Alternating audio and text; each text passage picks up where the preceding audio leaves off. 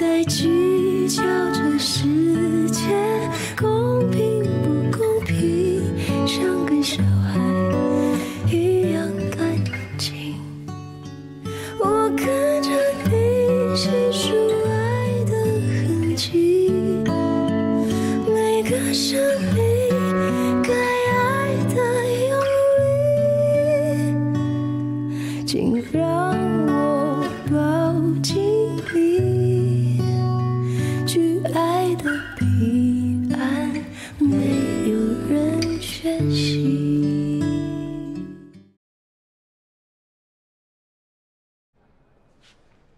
行，这样的哈，那个，既然大家都到齐了，咱们就开个小会啊，都挺忙的，我长话短说。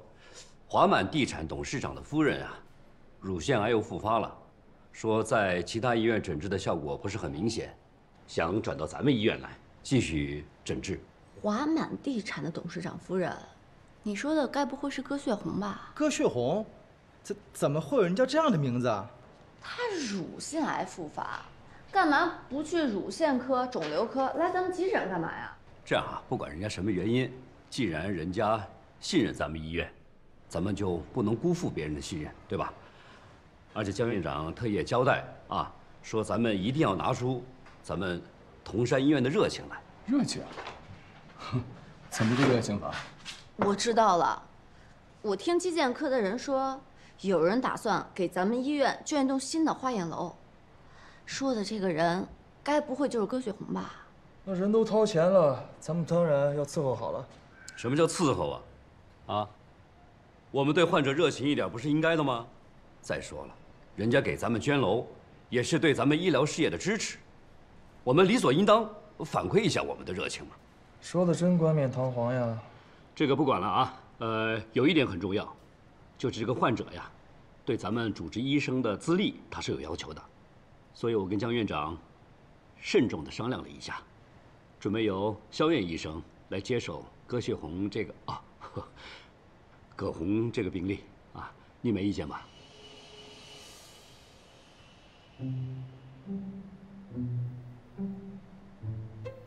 不是你们聊得好好的，说到我，主任，我这边手头患者还挺多的。啊，要不你的患者？ 让唐话给你盯着一些。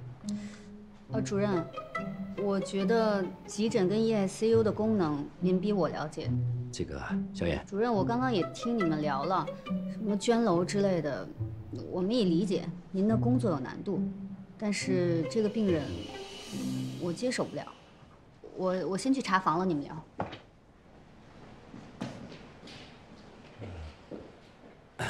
就是我既然肖砚他比较忙，那依然，要不你接手？我，主任，我这资历估计葛血红看不上我吧？您还是另请高明吧。我来吧。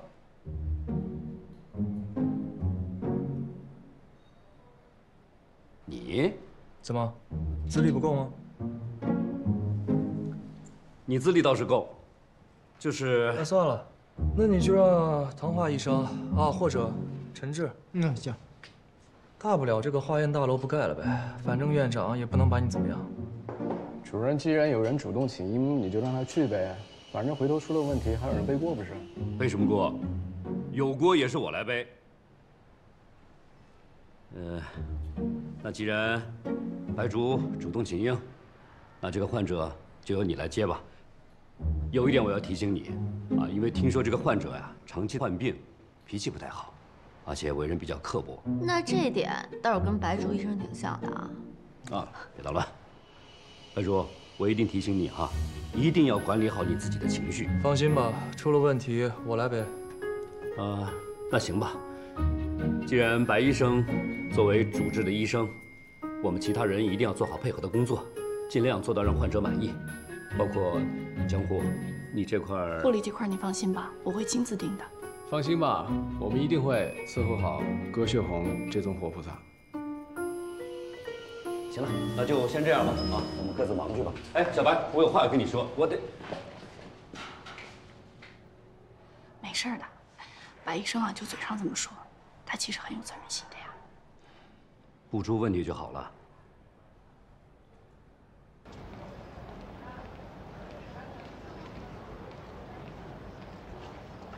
切除？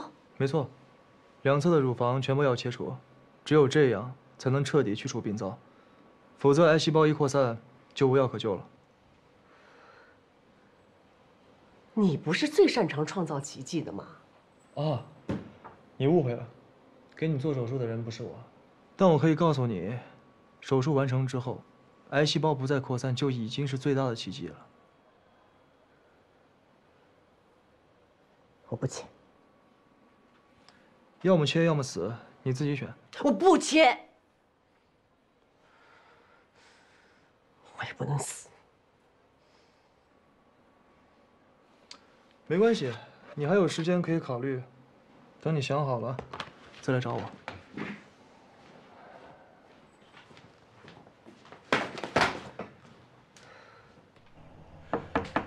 进来。老师，您找我。葛洪手术那事儿怎么说了？他还是不愿意做切除手术啊。要下这个决心很难，但他的病情不能再拖了，要尽快说服他。我怎么说服他？想办法呀！你是他的主治医生。那您还是院长呢？哎，怎么说话？哎呀，老师，我是真没办法，我真的。哎，老师，您要是能把我调回心外的话，说不定我这灵机一动就能想出来一个特好的办法。滚！哎，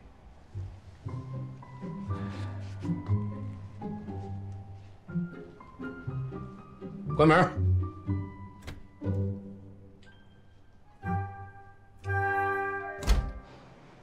就你那点小心思，院长还看不出来？以你平时的德行，你会接葛洪这种病人吗？事出反常必有妖，被院长拒绝了吧？他让我滚出去。这就对了。有什么办法能让葛洪改变主意呢？那你要先想他为什么不愿意切除，这背后有什么隐情？我找到了这个。哇。他年轻的时候，年轻的时候是大美女，美了一辈子，最在意的就是自己的容貌跟身材，所以现在快50了，看起来跟刚40一样。好看重要还是命重要啊？这都想不明白，50多年白活了。但是你别忘了，她现在正和一个年轻美貌的姑娘争夺老公，在葛洪看来，这件事她本来就不占什么优势。要是她再切除了双乳，这不等于将老公拱手相让吗？她住院住这么久，她老公来看过她1次吗？为了这种男人送命，真是愚蠢。哎，你这有点谈话的意思啊！不论男女，为了不值得的人牺牲自己，那就是愚蠢。哎，小雅，谈论患者隐私不是你的风格啊，你这是为了关心病患呢，还是为了帮我们白老师呢？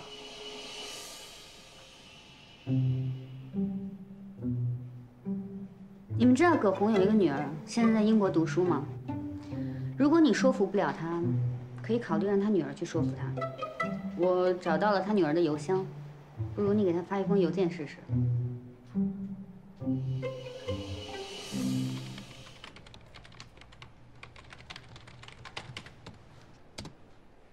这么写行吗？要不然再加一句：望能抓紧回国，他妈妈身边需要有人照顾。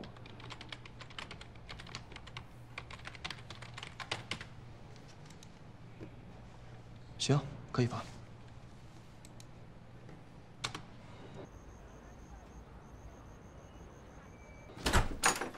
信约。哎，别动，别动，别动！这，你没事吧？我没事，我就是恨我自己太没用了。怨我啊！我今天回来晚了，都过饭点了。你慢点，别扎了手。来来，我先把你推出去再收拾。慢点，没事没烫着啊。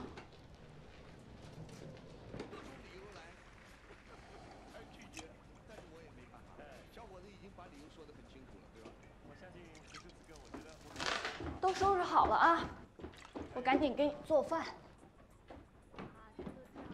来来，以后啊，啥事儿你别折腾，你就等我回来啊。哎，你是不是感冒了啊？你是不是让我给传染了啊？没有，就流点清鼻涕。来，这有药，来，我给你弄。赶快吃点。我自己来，我自己来，我自己来。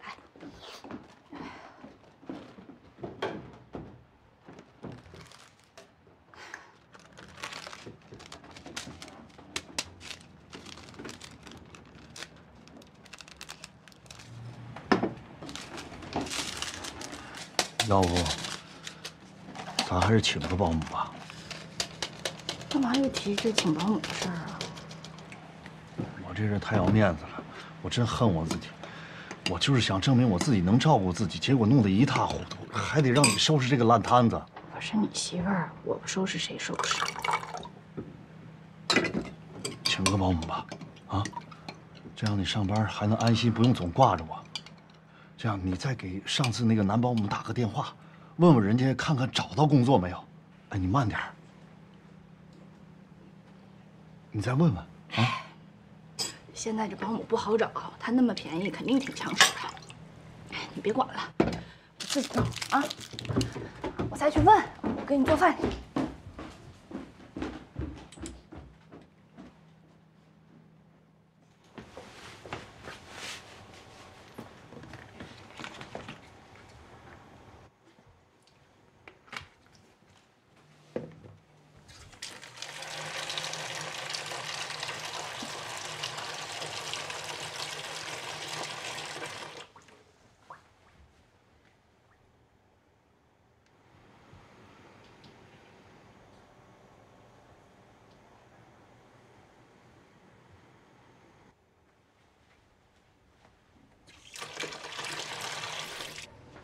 林正，4床拔针，好。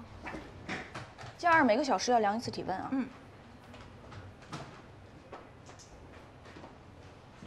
哎，护士长，主任，那个我问过那个老潘了，他暂时还没有找到更合适的人家，听说又能到你这儿来，他特别的高兴。我没跟您说，您怎么会知道？昨天晚上仙云给我发了个信息，他怕你不知道怎么开口。主任，我是不是太麻烦了？一会儿找，一会儿不找。哎呀，这有什么麻烦的？这样，我一会儿打个电话给老潘，让他下午过来一趟，好吧？你们俩见面谈，让他先跟你回家去熟悉熟悉，具体什么时候上班听你的，好吧？好。主任，让您太费心了，太不好意思。哎呀，你别老说这些客气话。等你大红方稳定了，我可要给你加任务的哈。保证认真工作。好。哎，对了，那个患者葛红现在情况怎么样了？还算正常。上午的时候，白医生找肿瘤科来会诊过了。哦，行。那你先去忙吧。哎。主任，谢谢。陆主任，什么事儿这么开心啊？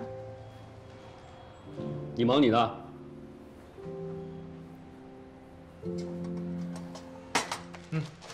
谢谢你，医生。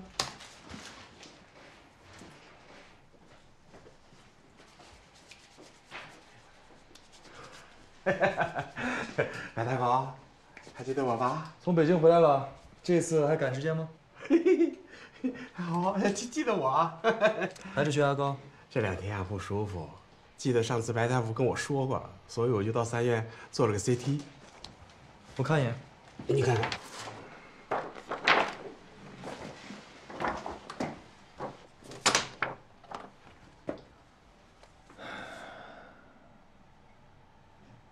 内分泌查了吗？你看。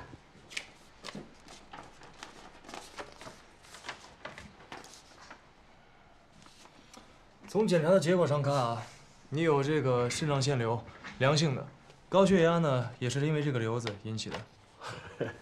3院的医生啊也是这么说的。那为什么不继续在3院检查呢？白大夫，记仇了不是？哎，我那瘤子良性的，做个手术切除就好了。到时候你的高血压也会有好转的。真的，谢谢你，白大夫。哎呀，你说这高血压呀，折腾我多少年呐！您赶紧去办一个住院手续吧，到时候我会尽快的给你安排手术。哎，好的好的，谢谢啊。白大夫，您是我见过医术最高、最负责任的大夫，也是嘴巴最损的大夫。您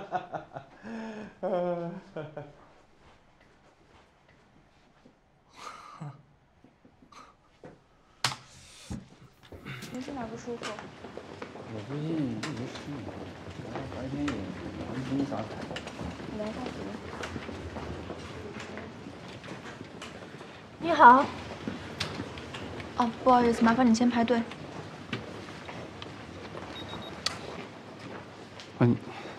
你先。我找白医生，白竹白医生，那个字念竹啊，应该就是他。我帮你问一下。白医生，分诊台有个姑娘找你，请问您叫？我是丽璇。她说她叫丽璇。知道了。白医生让你去诊室等她。谢谢。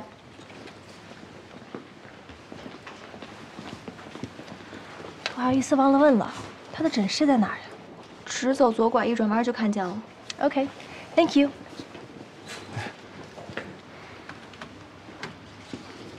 患者，您哪儿不舒服？不是我，医生，我那个失眠我。哦，你稍微等一下。你是丽璇？白医生原来那么帅呀！你去看过你妈了吗？白医生有女朋友吗？咱们还是聊聊有关你妈妈的病情吧。不用，在email里你已经说得很清楚了。所以你是让我回来见她最后一面的吗？你妈不配合治疗，也不愿意做切除手术，但其实这个手术呢，成功率非常大。我希望你劝一下她。你可别指望我，她不会听我的。可你是她女儿啊。白医生，你对你的病人好像不太了解。没错，从生物学上来说，我确实是他女儿。可是，在他心里，我只不过是一个报复我爸的工具。你还是想别的办法吧。既然来都来了，不如去见一面吧。下次不一定什么时候了。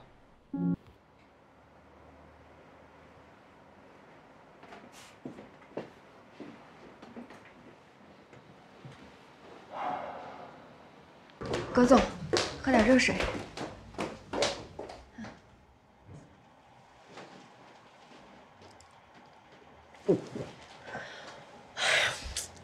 这么烫，你让我怎么喝呀？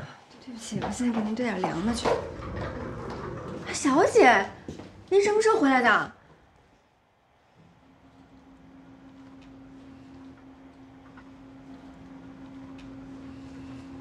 谁教你穿成这样？家族遗传吧。你怎么住这儿啊？不像你的风格嘛。你不在英国好好读书，你回来干什么？你爸知道吗？听说你病了，怎么也得来露个脸吧？要不然医生护士都觉得你是孤寡老人呢。我没事，你回去吧。我看也是。那我走了，你多保重。哎，小姐，我送你。不用，你留下来好好照顾他吧。走了。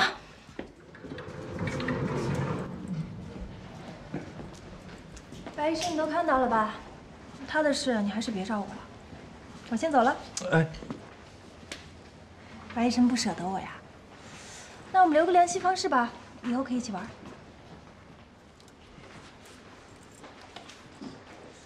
给。白医生那么传统。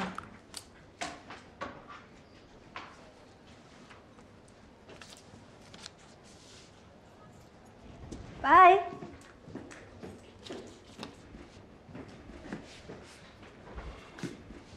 谁呀？丽璇，葛血红的女儿。她就是丽璇啊。So hot。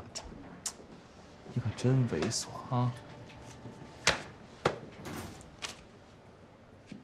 哎，葛血红同意手术了吗？他们母女俩的关系还挺特别的。哎，你最近和葛血红那个小助理是不是挺热络的？对啊，我也想低调，可实力不允许，相当愤怒。你想干嘛？你猜啊？助理妹妹说，丽璇10岁的时候就被歌血红一个人送到国外，连歌血红老公自己都不知道丽璇去了哪儿。她从小就觉得自己被抛弃了，所以这些年跟歌血红关系也特别冷淡，1年打不了几次电话，也很少回国。那他有没有说，这个歌血红为什么要把丽璇送出去啊？助理妹妹说她也不是很清楚，不过据我猜测啊，应该是嫌丽璇在身边耽误事儿呗。耽误什么事儿啊？跟小3、小4、小5抢老公呗。之前丽璇说过，歌血红把她当成是惩罚她爸爸的工具，就是为了报复那个花心出轨的男人才把她送出去的。目的呢，就是让他们骨肉分离，不让这个花心的男人见到自己亲生女儿。再恨她老公，也不能拿自己亲生女儿当工具啊。仇恨让人失去理智啊。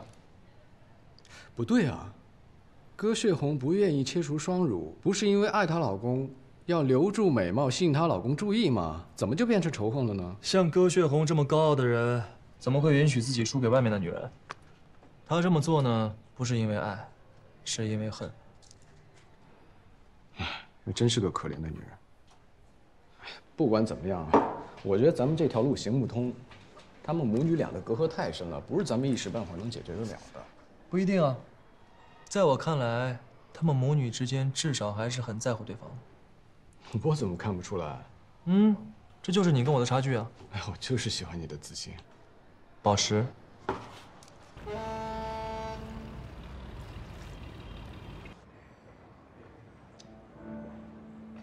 来了吗？应该来了吧？白医生，到了，还挺准时。给你们介绍一下，这一位是我们急诊的主治医师徐依然，这一位是丽璇，葛红的女儿。Nice to meet you. Nice to meet you too. 你们桐山医院选医生都是要看颜值的吧？徐医生也很帅嘛。有眼光。不过和白医生比，还是有段差距的。你什么眼神啊？要不要我介绍你去我们医院看看眼科？行了，说正事。白医生那么正经啊？他不是正经，他是一见美女他就紧张。是吗？那白医生，我漂亮吗？他审美比我好，问他。徐医生，我觉得你特别符合我的审美。看看这个。白医生，我说过了，他的事情你找我没用。这些呢，都是我们自己搜集的资料。你妈妈这些年一直在给慈善机构捐款，这些慈善机构大多都关注的是母婴和儿童成长。所以呢，你想说什么？他心里有你。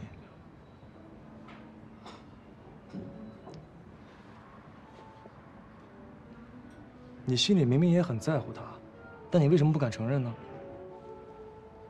你以为你是谁呀？我还有事，我先走了。看吧。就算肖医生找到资料有用，就算你猜对了，就算丽璇心里有歌血红，那又怎么样呢？难道回去跟歌血红说一声，他就能幡然醒悟，同意做手术了？走着瞧。正面回答问题。你就等着吧，等咱们医院的新花园大楼拔地而起。个性真的是。您不是说您经常喝酒吗？所以可能是肝硬化，具体的要等 CT 结果出来再做判断。我给您开张单子，先去做个 CT， 有结果来找我。哦。好，那谢谢你了，医生。哎。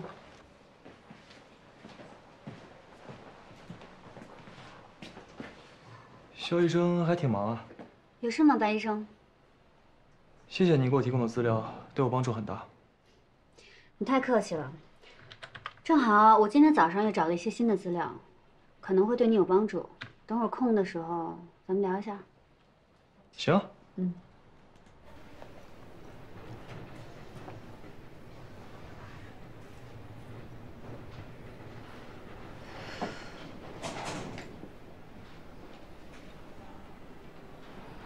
白医生，你妈刚用完药，现在还没休息，要不然去看一眼。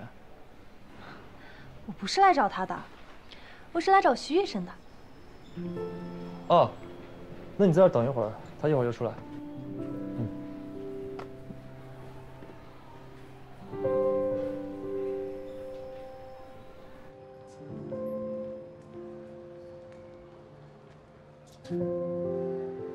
看什么呢？这么认真？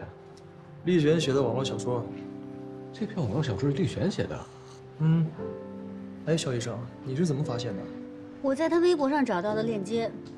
不过这篇小说呢，是4年前他刚上大学的时候写的。虽然用的是笔名，但他这个笔名啊，我查了，登录过很多的文学论坛，里面留下的资料、生日还有学校都是厉璇本人。关键是小说的内容。小说的主人公，他的爸妈还有他的家世，明眼人一看就知道是歌雪红跟她老公。哼，真没想到，厉璇这种风格的人还能写小说啊？写的什么呀？他的心声。心声？没错，这个小说主要讲的就是呢，主人公从小被他的母亲给抛弃，自己一个人在英国孤苦伶仃的生活，但是呢，他又没有放弃对母爱的渴望，总是做梦回到自己小时候，回到母亲温暖的怀抱，懂了吗？啊，好，慢慢看吧。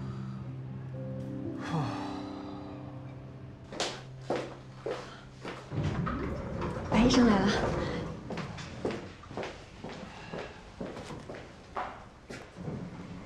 葛女士，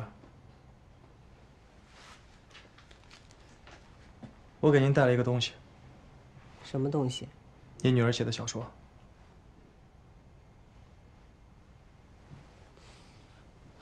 她还会写小说？我建议你有空的时候可以看一下，也许会有收获。就放这儿了。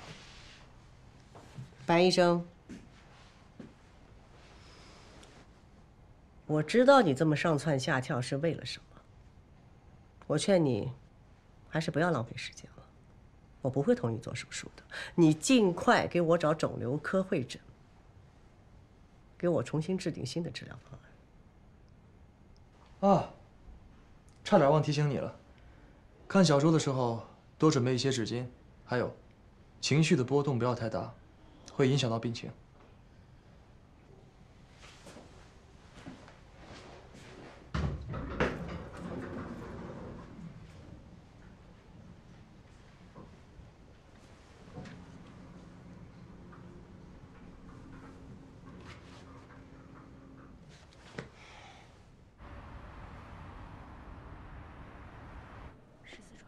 生命体征一切正常，我刚给他测了血压、血糖，也都正常。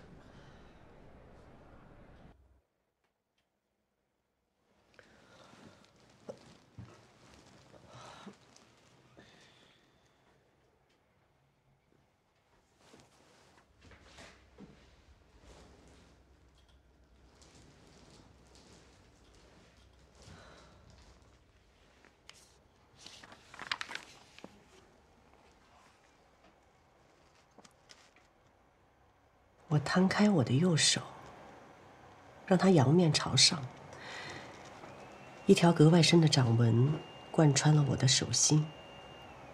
从左到右，我用我的左手中指一点点小心翼翼地拂过，有静静的凹陷和坚硬的温热，还有来自不知名处的排山倒海的眩晕。书上说，有这样掌纹的人会流离失所。我是被丢弃在大剧院道具室角落里的木头玩偶，洒落了一脸的灰尘。睁大2颗黑漆漆的眼睛，想努力听清雪落的声音，可是除了偶尔匆乱的脚步和稀稀落落的掌声以外，什么都听不到。春去秋来，我一直在这儿，一直在。可是曾经陪我在舞台上跳着美丽舞蹈的妈妈却不在了。她忘记了，还有一个和她心意相连的小可怜。她和她一样，也有黑黑的瞳孔，也有柔软的头发，也有可欣的笑容。他忘了，我还在这里，我再也出不去了，就像死在了无尽的时间里。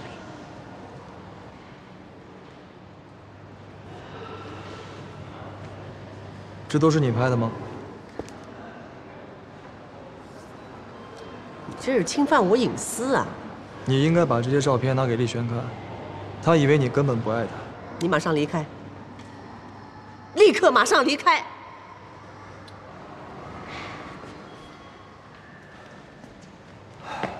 葛女士，人不能永远活在仇恨里。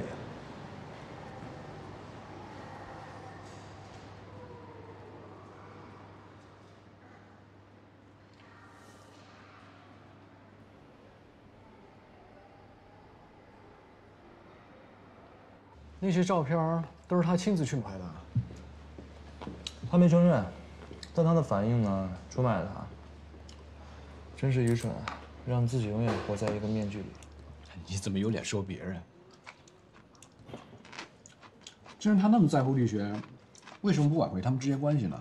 我认为呢，他是不想把丽璇掺和到她和她老公的战争当中，所以呢，唯一的办法就是让她置身事外。哦。那照你这么说，如果葛血红把照片给丽璇看，你说他会不会感动？葛血红是一定不会把这些照片给丽璇看的。我也这么觉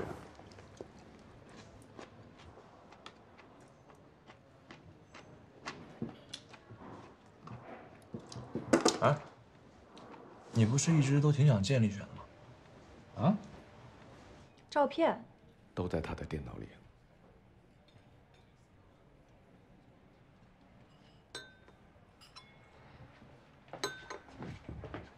是不是乳腺癌的癌细胞一旦转移，就没救了？是啊，一旦转移，就算是切除，也只能用化疗延缓死亡。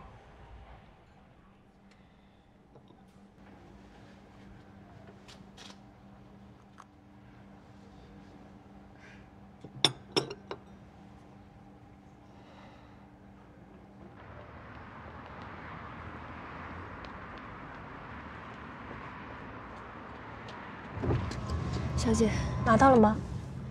我偷偷拿出来的，夫人不知道。你放心，这事跟你没关系，你先回去吧。我先回了。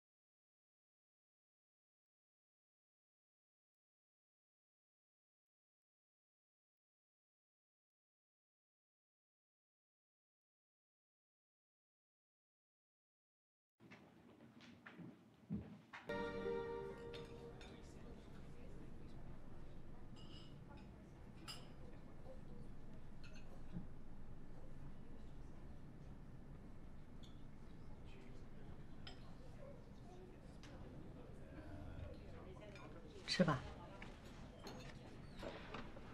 这些照片是你拍的吗？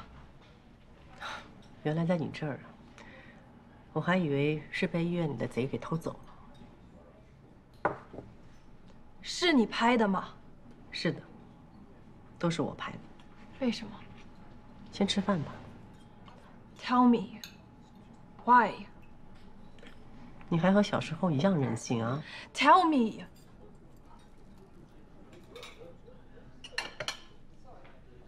你知道的，当初为了报复你爸爸，我把你送到了英国。我知道你恨我，不愿意见我，所以我只能偷偷的去英国，偷偷的跟着你，陪着你度过了你生命中所有最重要的时刻。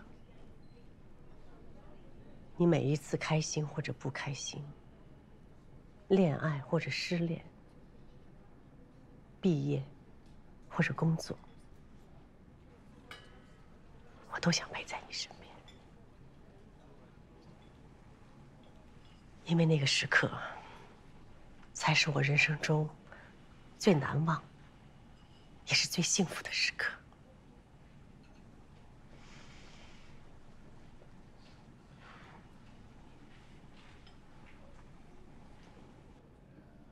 但是你爸爸永远没有机会体验到那一刻。他那个时候根本不知道你在哪儿，在干什么。一想到我能陪着你长大，而他不能，我就太开心了。每次看着这些照片，我就痛快极了。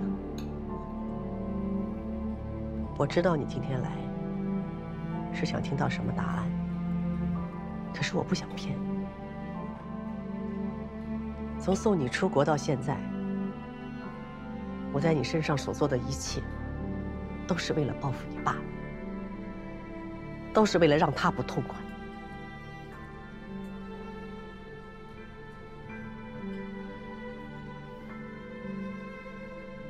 你知道我今天为什么约你来这个餐厅吗？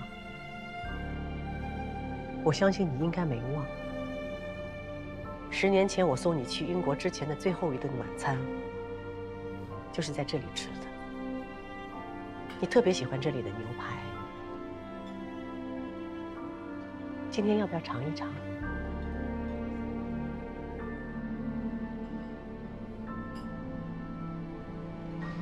看起来你应该没什么胃口。小雪，10年前我在这里送你去英国，10年后我还在这里送你走。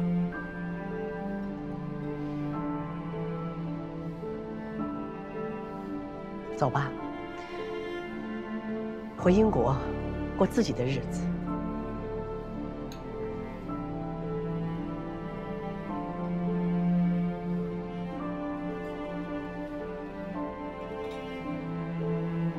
永远不要再回来。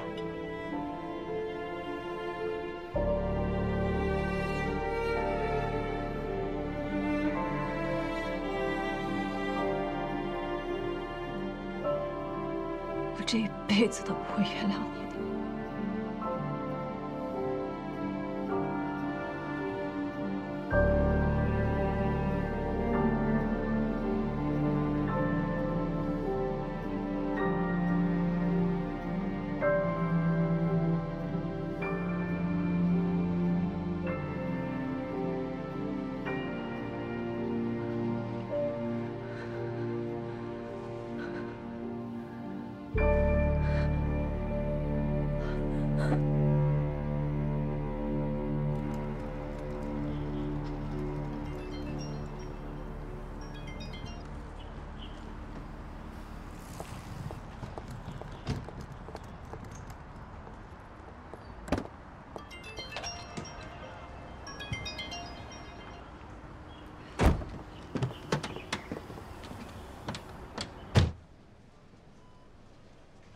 不接电话，发信息。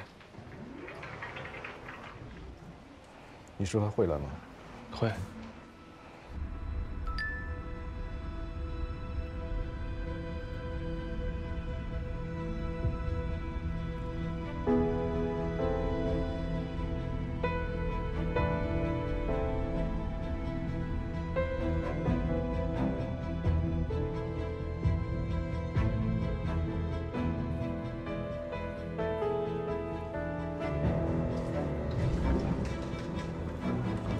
是癌细胞转移了吗？暂时不是，他昏迷是因为高血压导致的脑出血，可能是情绪过于激动诱发的，跟他的乳腺癌没有直接关系。脑出血，严重吗？幸亏送来的比较及时，出血已经止住了，暂时没有生命危险。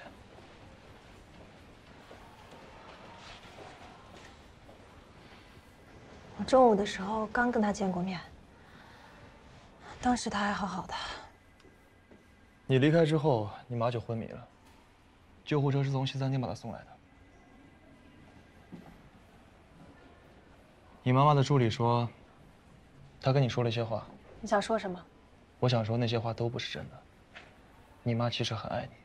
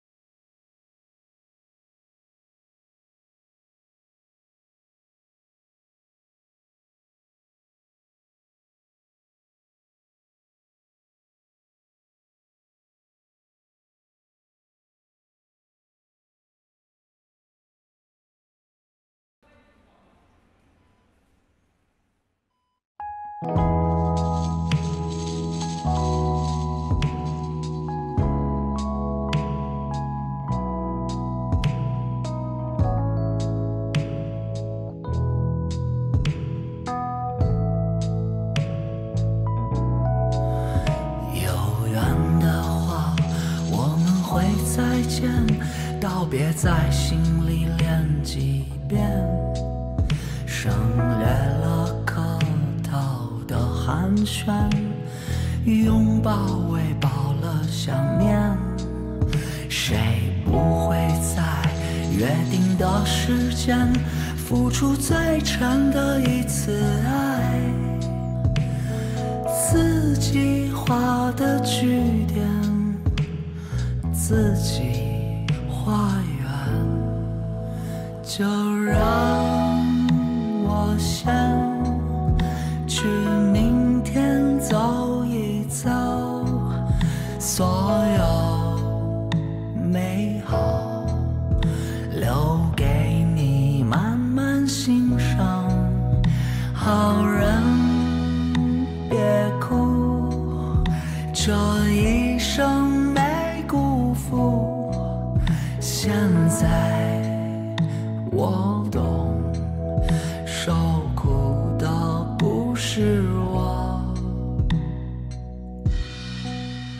而是陪我来的你。就让我先去明天走一走，所有美好留给你慢慢欣赏。